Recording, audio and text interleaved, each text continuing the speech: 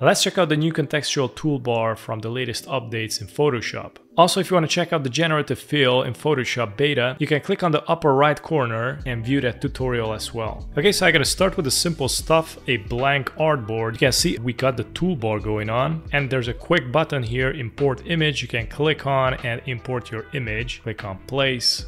It's gonna place it, and we got some new option. It can flip it horizontally or vertically if you want. I'm gonna press and hold Alt, scale it up, place it, click on the check mark, and then we got new options. So the main idea with this little toolbar is you got everything exactly next to you. So you can like select the model. You don't need to go up here in the menus to check it. You got the adjustment layers button here, and it's gonna flip it exactly to the adjustment layer options. So it makes the workflow even faster. In this situation, I'm gonna click on remove background.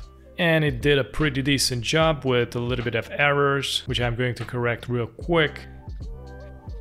And as you can see, this toolbar is going to jump exactly where you're working, and it can be a little bit annoying, but Adobe also thought of this. What you can do is position it where you want, for example here, and I gotta go here to the three dots and click on pin bar position. This way you can work with ease without the toolbar interfering. You also can click on reset bar position, so it's gonna jump again wherever it wants, or you also can deselect it, click on hide bar. If you want to reactivate the toolbar again, you can go to Windows, go all the way down to the contextual toolbar. So what happens if I want to type in some text? I'm gonna select the typo tool, click, and check this out. We got a new toolbar going on. It's switched automatically where you can switch up the colors. I'm gonna go with some black, click OK, and you can switch up the font and also change up the size of the font.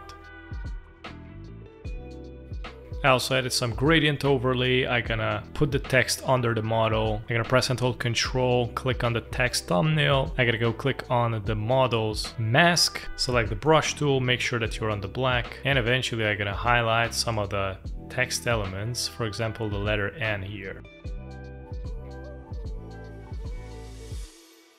And these are some of the new awesome options of the contextual toolbar in Photoshop. Thanks for watching.